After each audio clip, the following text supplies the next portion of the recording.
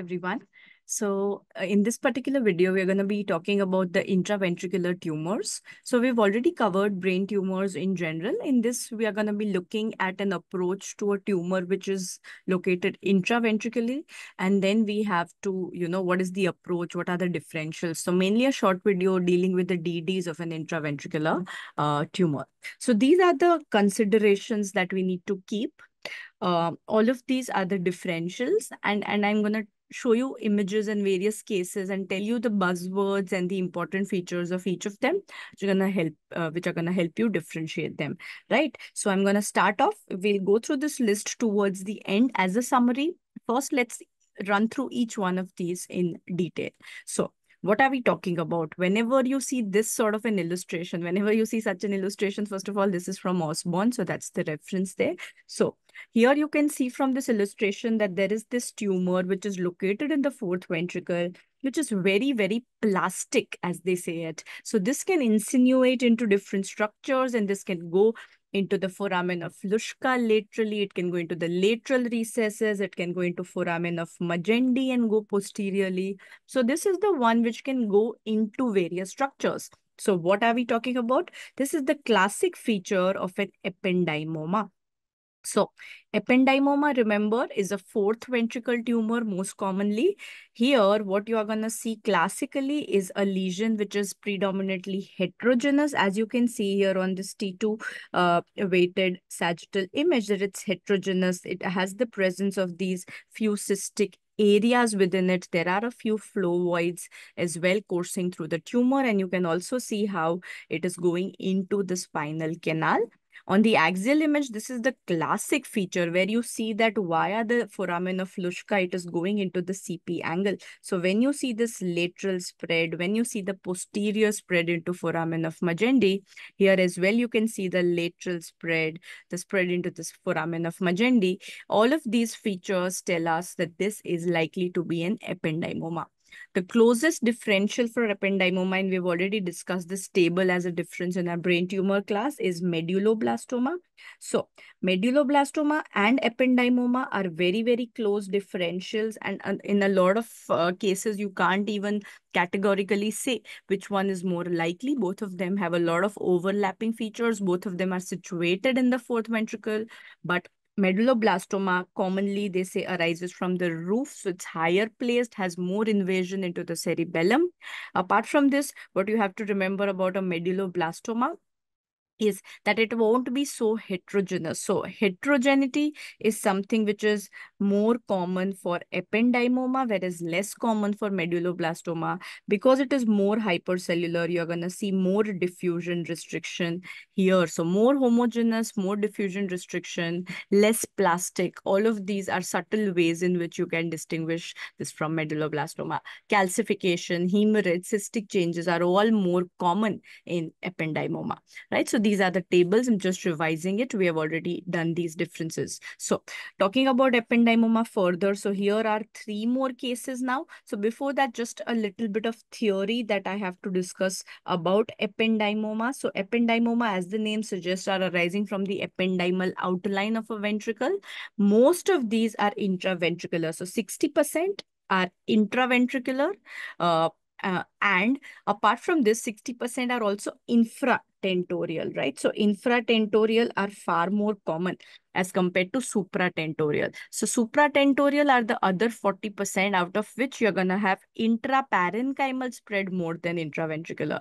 Yeah. So overall, the most common type of ependymoma are infratentorial intraventricular tumors.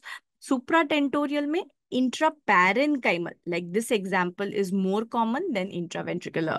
The age group is also different. The infratentorial intraventricular tumors are your young kids, less than 10 years, first decade of life, whereas supratentorial lesions are more commonly young adults, right? So that is the difference. But having said that, intraparenchymal type of supratentorial can be seen in young children as well, right? So this is what is the brief idea. So not to confuse you more, just that intraventricular ependymomas, when I say the infratentorial ones are more common in younger kids, whereas tentorial intraventricular are more common in older patients, right? So that's the only takeaway from this. Don't get very much confused with this. So now look at the classical hallmarks here. You can see that there is a very heterogeneous mass lesion, which is having these cystic spaces. So there are cystic spaces here. You can see foci of calcification. It is also hyperdense compared to the cerebellum, indicating there might be some degree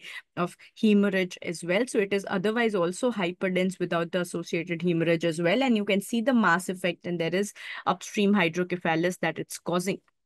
Yeah, so these are the features: multilobulated, cystic, calcification, heterogeneous. As we discussed, it is plastic and can infiltrate. And you must always do a full craniospinal axis imaging because it does have CSF spread in around 15%. This is more common in medulloblastoma, but can be seen here as well.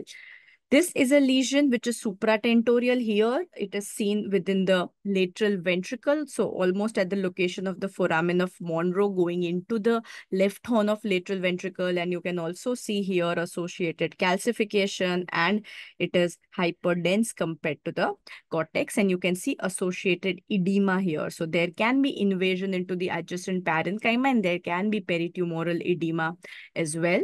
When it is intraparenchymal, the frequent presentation is a cyst with mural nodule. It's a very, very large heterogeneous lesion with associated calcification, and you'll have your various DDs. So what are the DDs whenever you see such a lesion in a young child? So we think of a we've studied this in detail. So you're going to think of a ganglioglioma, a gangliocytoma if you have calcification. If it's an infant, you will also consider DIG. You will also consider ATRT, something like an ATRT can mimic this.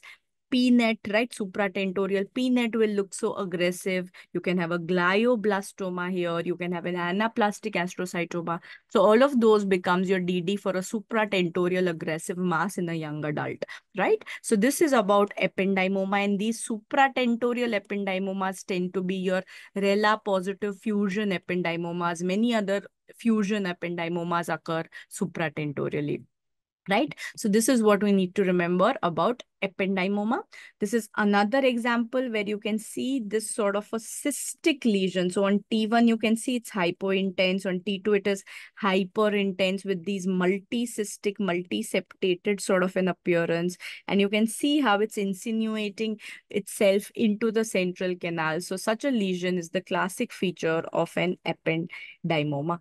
Right? So this is how you have to look at ependymoma. Next, so this is a lesion which is actually arising from the subependymal lining, right? Below the ependyma. So this is the subependymoma, and this is the classic location in the fourth ventricle at the obex. So this particular illustration shows the classic location.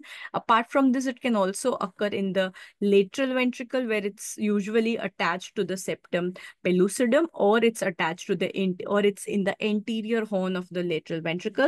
So this is subependymoma.